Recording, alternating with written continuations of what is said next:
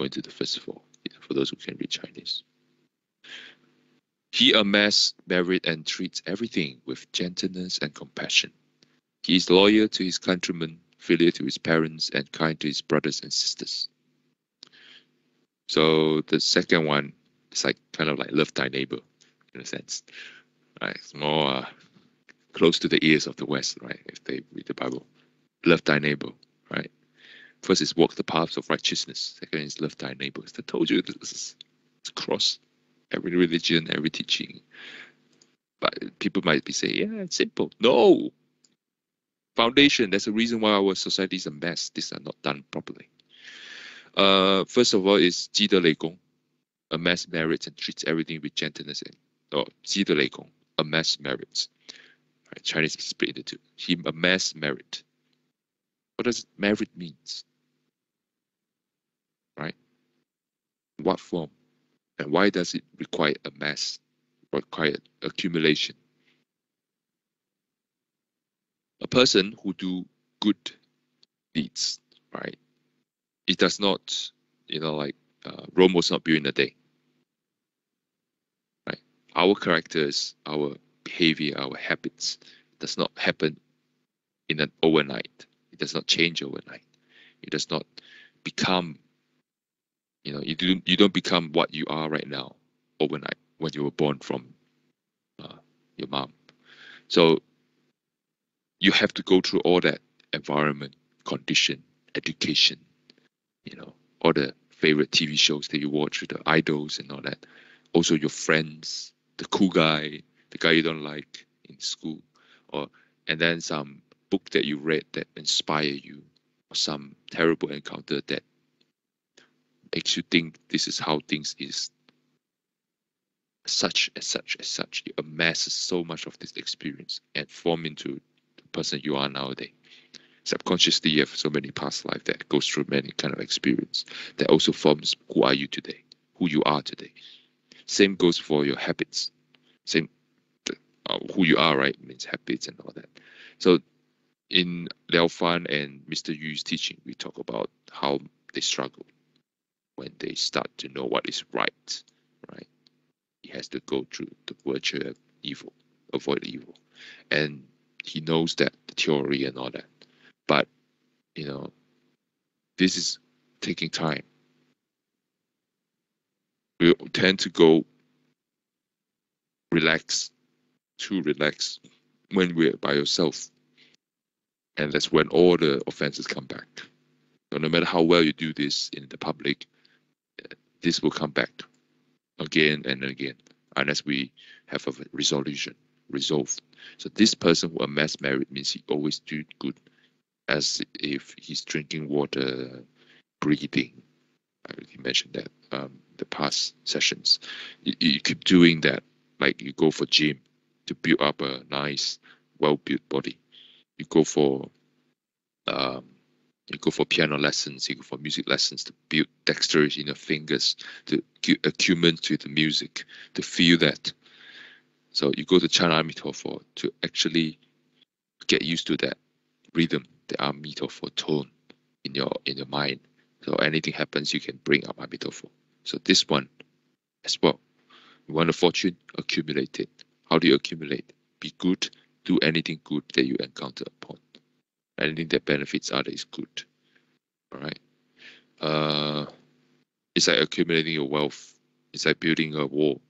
So I'm reading from this commentary, and if you are poor, doesn't mean that you can't do merits. Reason why you're poor is because the merit you accumulate in the past life is not enough, and that's why you must even be more.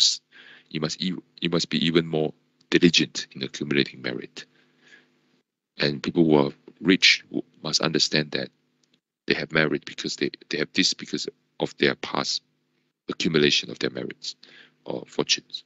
So they must continue doing it if they want to preserve it. So if you're poor, you can use, good advice, volunteering, or anything you can think about. Spare up some time, even though you're busy with work trying to make a living. Spare 1 or 2 minutes of your time, 1 hour of your life. Help others. help the communities, or even write.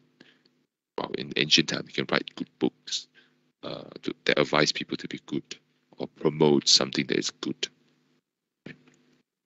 Promotes like good advice. Use your energy. If you don't have the wealth, use your own energy. Use your own time. Time is a form of energy in your life, right? You spare 1 hour of your life doing this. All right. And doesn't matter what you do, donation or anything, you have to try to complete it. That's how you amass complete merit. Incomplete merit is coming from people who do it halfway and say bye-bye. If you still don't get everything, it's fair. You have to do everything towards the end, towards this perfection that you could achieve in your power. Only when you do it with your heart, full-heartedly. Doesn't matter if it actually works or not in the end, the actual thing that you do, but you actually have full intention to go all the way, and you do all you can in your practical ability, your material and your energy in terms of time. You do all you can with that. That's full-heartedness, right? It's a sign of that you're going full commitment. Then you will be able to touch the heavens. And you have to do it as soon as possible, because only then you can accumulate as early as you can, and your fortune will come. Yeah. And do not have the mindset of asking for reward after you do one good thing. So I help a grandma across the street. Oh, yeah, I help the volunteering in this temple. Now I should have merits. Where is it? Don't do that. That's another offense. In a sense, that kind of attitude, right? No one likes it.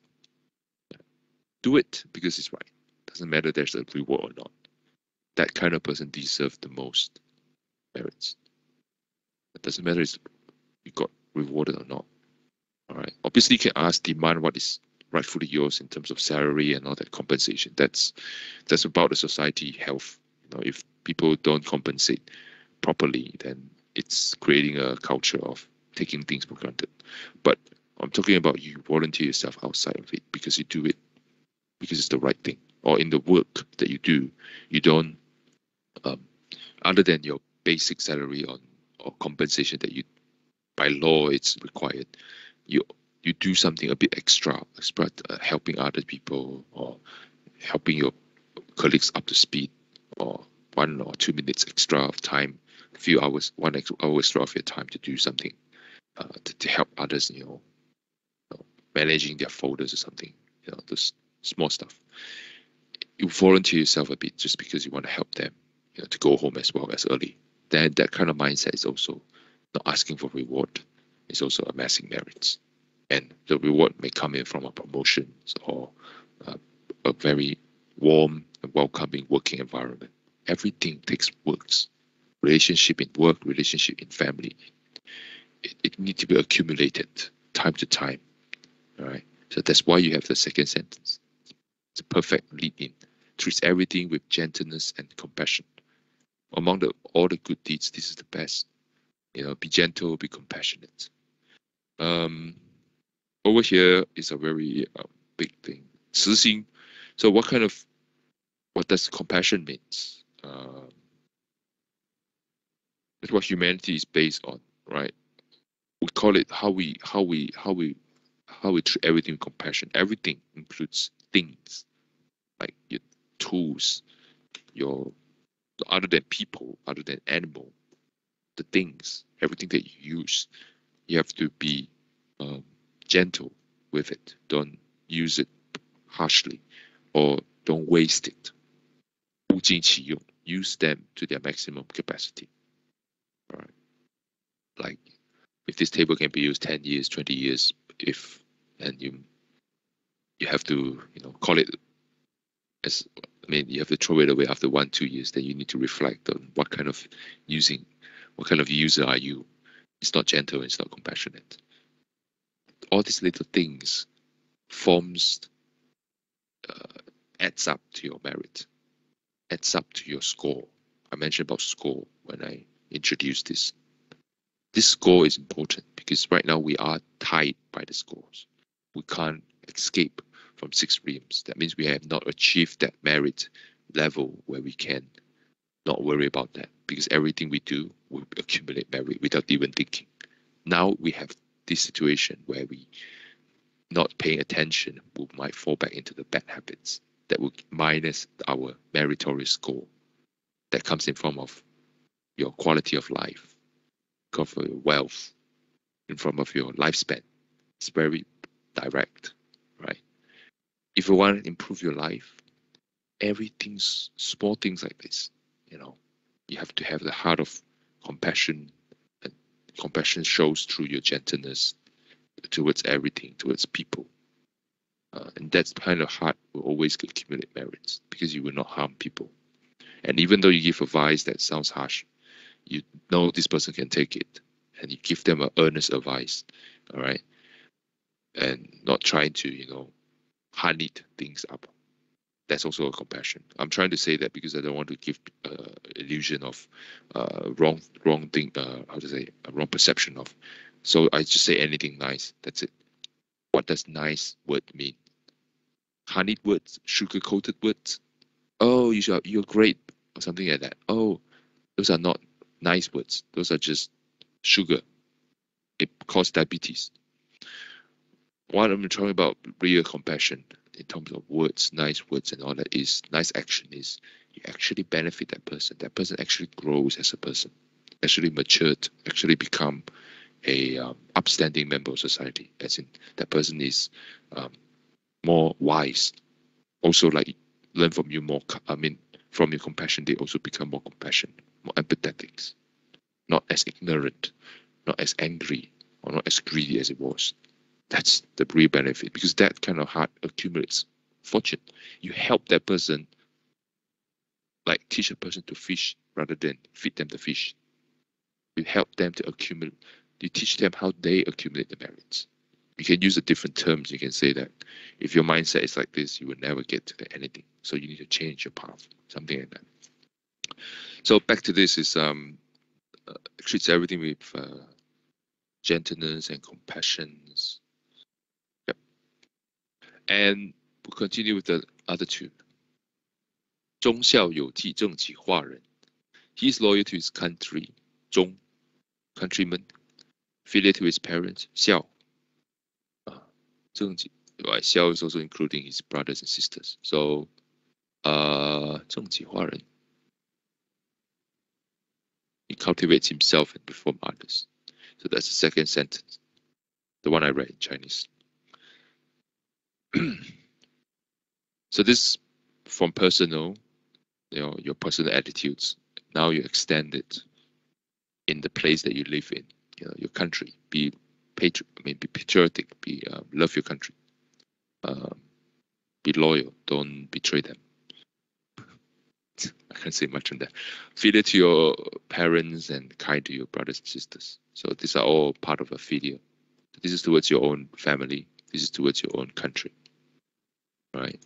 So be loyal and be filial. That's the core topics. But loyal itself in Chinese, it does not go. It can go different spectrum. It can go as in sacrifice your life to protect your nations. That's a lot of movies that show that. A lot of them are touchings, especially with those who are based on real life. But also in forms of everyday, everyday life as a citizen, you don't evade tax. I have to say that a lot of times. Don't try to evade tax. The money that you have is belonging, like I said, the reason you can accumulate the money is because this nation has provided you that environment for you to grow your business or have a facilities for you to go to work, something like that. Obviously, different nations have different policy, and not all of them are good, and you need to fix it. But do your part, don't invade it. Normal people, we won't do that. I'm talking about rich people. Normal people, how much can you evade? You tie up to this nation. Like, you can't have offshore account. What's the point? You only have like 10K, 20K. the point is, like, no matter where you are, who you are, up or high, your position, you need to do your part for the nation. All right. And also, as the government officials, have you done your job? No. As a company, company staff also, have you done your job? Are you loyal to your duty? All right. It might be a terrible organization sometimes, they might not doing their job well, but have you done your part first? Once you finish your part, if you have done nothing wrong in your own role, that's the first step you need to think about. Not other people is wrong, because I'm aware there's a lot of things going wrong with the world, right? I'm not here to say that it's sunshine and rainbow. I also feel cheesy when I say that. I myself seen a lot, not because I'm very experienced in life, but I read and perceive, I seen, I heard from. But the point is filtering out all this noise, that whether it be true or not. The core is, what are you doing instead? All this that is wrong, that is not right. This is the Dharma ending age, guys. What do you do instead? Have you done things right? Have you do right by others? Have you do right by your job, by your task, by your nation? Right? If you do right, be an honest person, do your job properly, and improve in your job. Everyday people, we don't always become a government officials, but even in a company, same thing. What you do, have you done it properly? Have you create less? Have you helped your team to improve their working capacity and ability, improve a lot of processes and all that? If you do that, then congratulations, you're worthy of even bigger role. That's fortune. It's very direct. Doesn't matter how bad the environment you're currently in. If you do right by yourself, by others, then you will one day get promoted or get in the better environment, or better working environment. That's definite. If you're earnest in your task and duty, you don't fish around, then you will. All right. You get a chance to move on. So I'm using this kind of mindset so that you understand that, right? It's not like you sit there foolishly, do it for nothing. Everything you do has consequences. And consequences does not have to be negative. It is usually used in negative context. Remember the consequences, but it has response as well. Good work will be rewarded. All right. And what kind of good work is good work? The work that's not leave troubles or backlog for others to fill in. Like everything you do, you create no backlogs. That's it. It's clean. And you even consider what might happen, scenarios that might happen, and you cover up for that, or you inform the persons who is related to this job, your boss or the other team that related to this task you're doing. Cover up for them as well. As in, you help them to do their job better as well. That kind of person, who doesn't want this employer? Who doesn't want this public servant to serve their nation, right? So this is very everyday stuff. You can do it in your job. Even you were just in Amazon filling in the boxes for that. I know their company is terrible in their policy, inhumane, but you do your job, you don't skimp, and you do all you can, and then you try to find out another job that's better. And if you have proven yourself in this tough environment, right, even though your country or your company or even your family might not be ideal or might have a lot of issues, negligence of the laws and all that, they're not very kind to the people who are less fortunate, something like that. You do your part well, you will still shine through this, because in the toughest environment, if you can still stay true to your heart, means being loyal, being filial, and being loyal, not blind loyal, you're being loyal to what is right. And for all it's bad or good, it's like family, right? For all that is terrible that happens, right? Not everyone have that. I don't have that, but some people might have a very terrible upbringings and all that. They're still your parents, still your siblings, right? No matter how terrible the situation happens, maybe the arguments or be abused or something like that, you still have to, in the end of the day, still your parents. You still have to maintain a semblance of connection with them. So as your nation, no matter how terrible that is, how unjust that is, how prejudice you have received from this nation, right? It's still a place where you call home until you migrated, of course, which we did. Right? It's still a place you call home. Even you migrated, it's still a place where you were born. So there's still a little bit of say 情在里面, emotions in there, and you're loyal to that memory. You're loyal to that part in your life. That's my tips about this. You don't, like, company as well. Everything's terrible. They don't do things properly. Maybe you've seen so much people turn over. Right now, it's not your time yet. Do your job well, right? Don't create enemies and all that. And always have confidence that this is not you. This environment does not define you. This environment propels you to a better one. But you're still staying loyal to the idea of being true to who you are, do right by others, no matter where it is. Doesn't matter if they're good or bad. Right? That's the best thing about lawyer. In Chinese, it's even better. It's called 忠心. It's formed by two words. 忠, if you guys seen the Chinese words, 中国, the nation of moderation. I'll be honest, if we don't put all the imperial big nation thinking, 中国 means what? The nation that cultivates moderation. 中庸之道, 一个国家能产, a nation that can cultivate path of moderation. That means true to heart. It's called 中国, the middle kingdom or middle nation that are moderate. But we're going back to the actual word 忠心. Loyal means your heart is,